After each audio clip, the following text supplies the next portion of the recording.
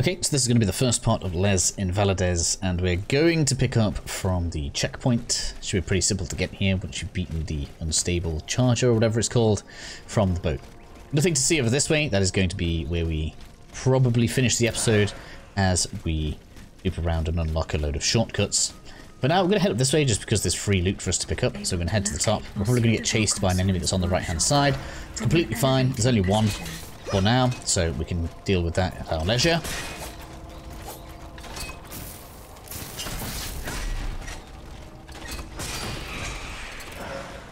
Don't think it actually has any loot down here. No, it does. Didn't forget. Didn't remember, should I say. I did forget. That was the incorrect thing to say, wasn't it? Then we want to jump over here. Up in the tree is Hidden Snake. It's just going to help us to unlock some trophies if we make sure we're knocking those out of the trees. Excuse me. Man, I didn't follow up. I wasn't brave enough to finish that off, was I? Such a shame. Pick up the water flask. That is a minor quest item. We've got an enemy over there. We're actually going to choose to shoot that to draw it over to us. Come here. Because we've got a couple of dogs on the left and we don't really want to get mobbed. Excuse me, we want you.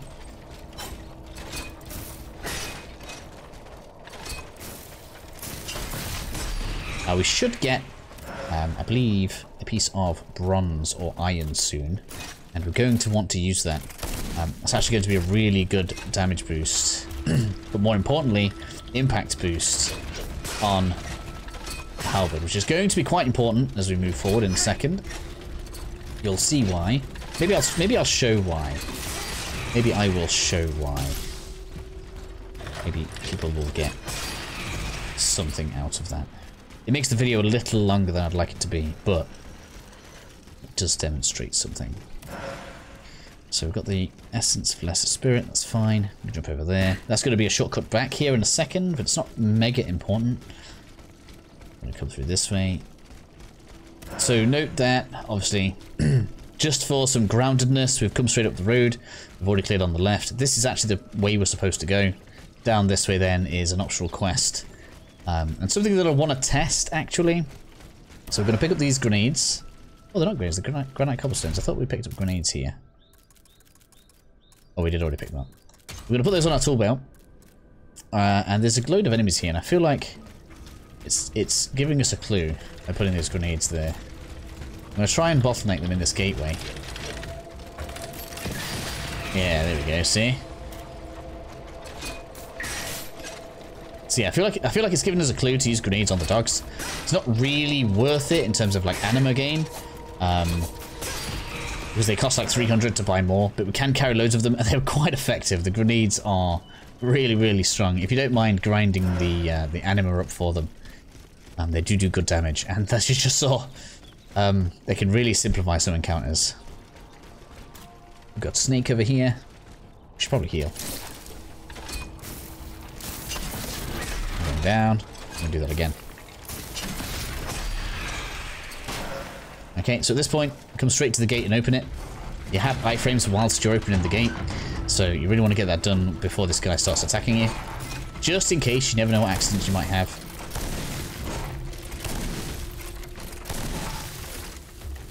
We're gonna not take any chances with this guy though. Oh man, I didn't realize you had a second poke on that.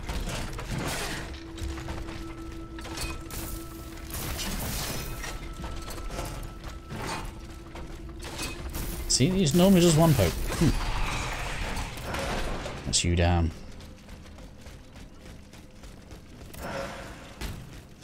Lesser spirit. Bronze ingot. That's for upgrading a weapon. We've got the water for you already. Let's get through this. Grant her request. There we go. It's done. Don't know how worth it the grenade is, but just in case it's important later, we have given her the goods. So I'm going to show you guys something here. We're going to go ahead and we're going to fight against a pot enemy here. And I'm going to show you guys that we can't knock it over right now. And then we're going to nip back to the checkpoint that we were just at. And then we're going to upgrade the weapon so you guys can just see the difference that having enough impact is going to make to your weapons and how you progress through this area. There are, of course, other ways to deal with these, but this can be a bit of a pain in the ass. Mostly because they have lots of spinning attacks. They can't be blocked as far as I know. But you can see, it kind of stands up there and does nothing. But now, if I nip on back to the checkpoint and upgrade the halberd, as it turns out, we need 1500 anima, so I'm going to use some more of my anima items here. Let's just burn them all. That's fine.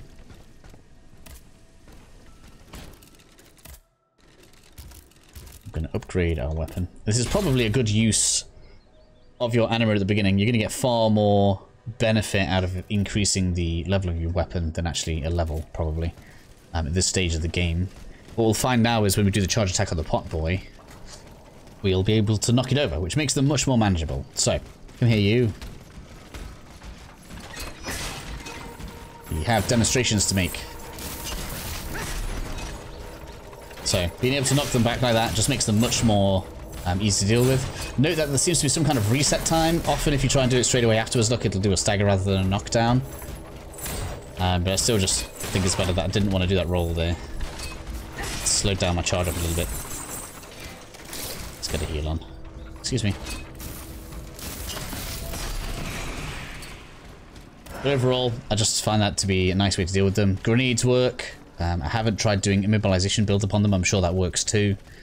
There are some pretty cool ideas for like immobilization builds, because once you get far enough in, there's actually the ability to heal from doing crit damage. So lots of ways for us to tackle the challenges here, which is just something I really like about this game. We've got an ambush over that way, but first we want to turn right. We have another ambush to deal with first. We're going to find pot boys all over the place now, which is unfortunate.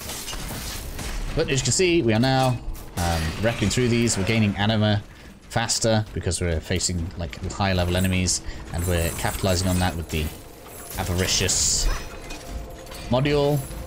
I guess they don't want us clipping through walls.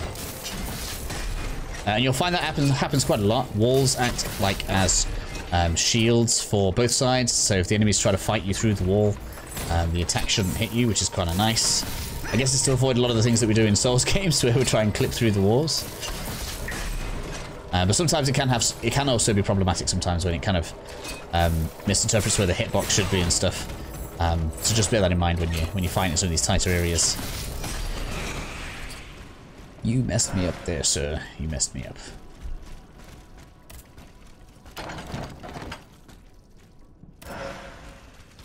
Oh, and there's the one I was talking about right there. Look at that. Grade 1 critical repair module. And the cast iron that we've just picked up is what we need to actually upgrade a weapon to level 2. So next time when we find some bronze, and I think we need 2 bronze to get to level 2, we can upgrade the halberd again, which is going to be real nice. I'm going to come up to the right. 2 dogs and a pot boy just there, which is, well, not pleasant, especially with what we have available to us right now. Flame resistance vial. We're not exactly coming up against too much fire right now, but nice to have anyways. Stick it heal here. Come here, doggy. I'm gonna use that just to draw you over. Come on.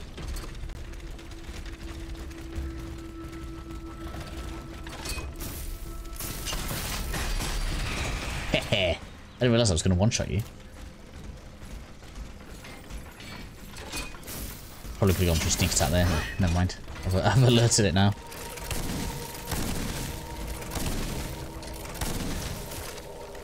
Right, let's go.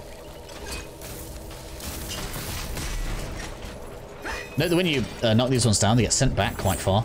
To try and do the follow-up attack, as you saw, I just tried to do there out of habit more than anything. It doesn't really work out well for you. So these guys, you're best off kind of chipping away at them. You don't really want to get too many combos off, because some of their attacks just hit like trucks. That's going to hurt. I should have aborted that attack there. Getting dominated by this one.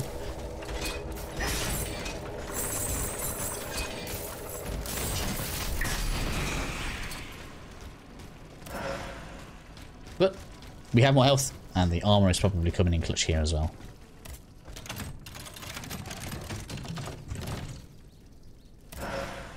Fire chain. I actually quite like this weapon. Oh, look at that. That means we have enough to upgrade the halberd again. And for now, we are going to be targeting just like one weapon at a time, just so that we are getting the benefits of upgrading a weapon. I feel like that's probably the intention. So the fire chain that we just picked up is actually pretty good if you want to actually go full on for the elemental build. It has a decent amount of range on it. Actually has, apparently, well, according to its stats, it's supposed to have a lot of impact, but I've not managed to proc it very well. But you're able to put fire damage onto your weapon, which allows you to start proccing the fire status on enemies. We're going to grab this. Ouch. Yeah, it's fine. We've got a shortcut right here back to the Vestal. So that's our first shortcut unlocked. And it's kind of the first half that I want to do for the video. We want to unlock the second gate before I actually kind of close this out. So that's what we're going to do. Finally, though, we're in a position where I want to do some leveling. I've been saving, not been saving, but I've been doing stuff that I suppose is outside of the remit of leveling generally. Get a bit more engineering, or could have a bit more health. Yeah, engineering.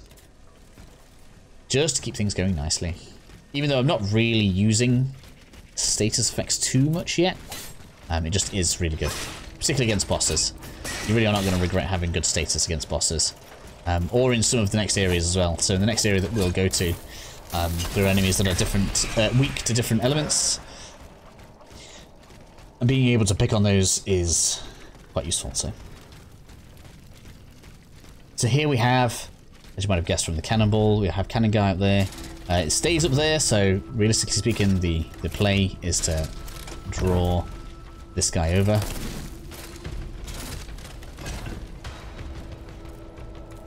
Could grade it if you wanted. I don't know how much damage that's going to do. Let's have a look. That's so silly. Missed. Bad timing from me. Come on.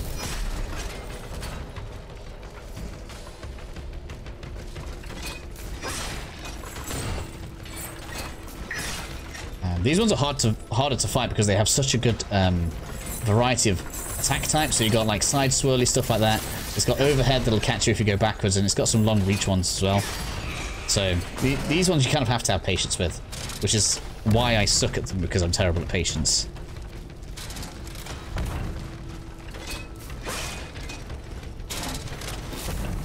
Oh man, that sound is not a good idea.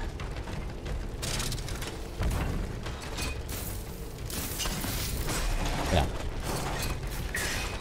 Should have followed up on that, really. Cool, so with that done, we can loot the courtyard. I don't think there's too much down here. There are a couple of bits. I feel like there is something anyways. Hello. I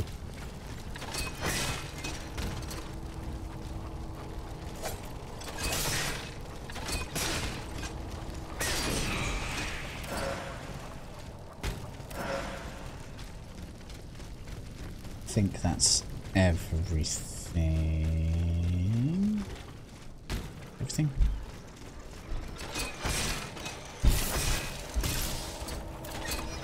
Just double checking. Did I get the stuff on the platform on the guy? Yeah, I did. Yeah, we're good. Okay. So, next up then. Oops, back up to the square. Or courtyard, I guess you might call this. And onto this balcony. I've just noticed that's got the white paint for climbing on there. Want to go up on this? Oop. Then up on this. Then we can come on in onto the chest.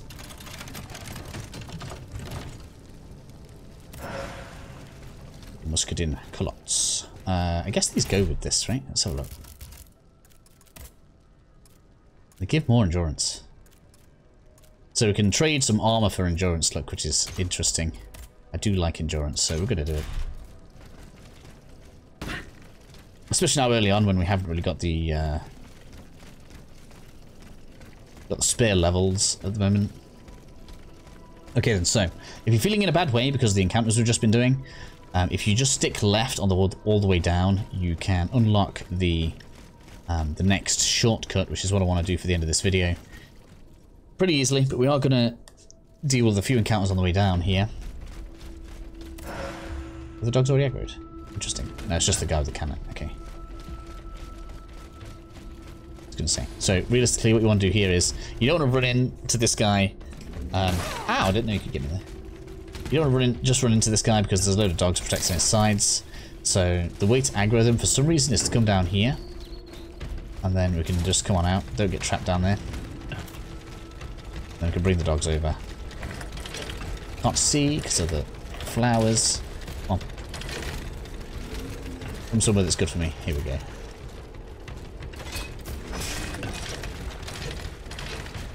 I suppose if we wanted, we could have upgraded the weapon.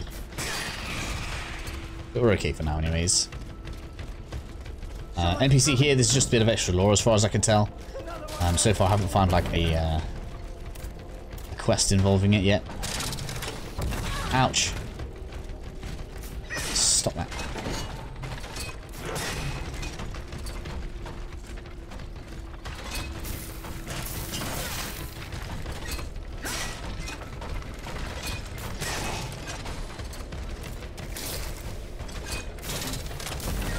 Man, we need balance. You can get the balance high enough to be able to resist the cannonballs, which is crazy, but we just don't have that yet. Let's see it coming down this way, this way. Yeah, it is. There's no north pointer, so we do have a compass, but that really only like shows you the direction towards the objective. So there's not really much I can do in terms of like north, south. There is only the soul's level of direction here. There is only this way. But just for like kind of where you can see, so you'll come around, you'll see the dudes on the platform. We're turning left.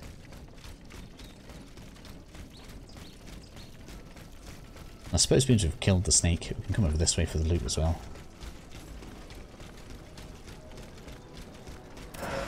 Saves us coming back this way later on. We're at a good point as well. Video length and position wise, we've got that. We don't want to deal with these pot boys yet. That's going to be next video at this point. And then down here we have a couple of dogs which we're going to have to fight anyways, because you'll have to refight them each time we come back from the checkpoint. You can hit. Oh, it's aggroed, you sod. Hot boy has decided he wants to join in. Let's get through here. We ain't about that life. We ain't fighting all that at the same time. Oh no. Not at all. There we go. All gone now. Hey, turn around, are you? Ah! Stop aggroing as a group. Man, really?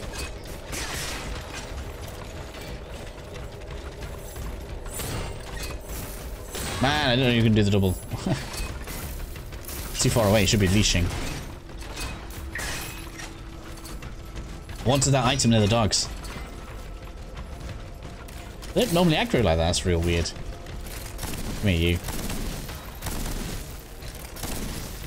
I don't know why they're aggroed as a group, it's real weird. I guess because these have been activated, maybe once we get to a certain point now they just come for us. Ouch. Oh man, I froze myself. That's a good job you didn't come for me there, you could have had me. However, our revenge is sweet. And do you know what? I was going to leave those for next episode, but means we've done it now. We might as well collect the key module. Or module key. How do we say this? It's right here. Where did that one come from? Was that seriously the far one? There's one that patrols that like usually is down here. I guess it just decided it wanted a piece. Usually the two so there's usually two of these pot boys, and they usually aggro as a pair, but today they've decided only one was coming for me. Go figure. Either way though, we're fine now. So to close it out, let's go ahead and pop all of this. Do a bit of powering up, why not? Hopefully it's not more than 2,000 level, that'd be unfortunate. Yeah, we're fine. Okay, so we get 2 levels here. We want, let's go with 1 of each. Let's go balanced here. Still remaining defensive right now. The way I see it, the more defensive I remain, the more choice you have in how you decide to continue. And I need 3,000 for the next upgrade of that. Could have done that. Oh no, we need 1 more bronze still. So in terms of the way that we're doing things right now, this does not require any upgrades because, as far as I know, the alchemy damage doesn't really affect how quickly we inflict the status. So being as we're using it for status, we don't really need damage for it. So this just does not need upgrading. So the way we're doing things right now, we have basically all of the choice, which is real nice. But that closes us out. We have one new weapon that you could be trying, the frost fans. I'm not a fan of the fan weapons. In general, I'm not a fan of weapons that don't have much range. I've gotten really used to the range on the fire chain and the halberd, so that's probably what I'm just going to end up defaulting to. Either way, thank you for making it this far, and I'll see you all again soon.